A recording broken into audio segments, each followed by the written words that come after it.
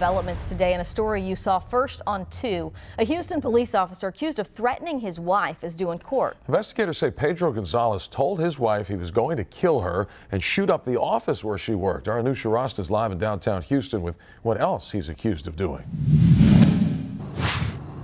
Oh, and that's right. Police say Pedro Gonzalez confronted his wife last Thursday and threatened to kill her outside of that office building where she works. Now, Gonzalez, who is a 16-year veteran with HPD, also allegedly threatened to kill his mother-in-law, other police officers, and then himself. According to court documents, his wife told investigators he was going to kill her and then shoot up the whole building and turn the place into a meat market.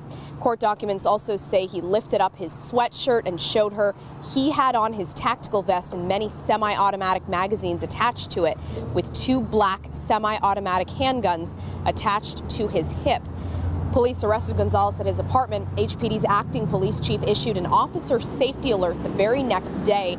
Gonzalez has been relieved of duty while the department conducts an internal affairs investigation into his previous DWI charge. And right now, Gonzalez is in jail. He's being held there on a $30,000 bond. Reporting live in downtown Houston, Anusha Rasta, KPRC Channel 2 News.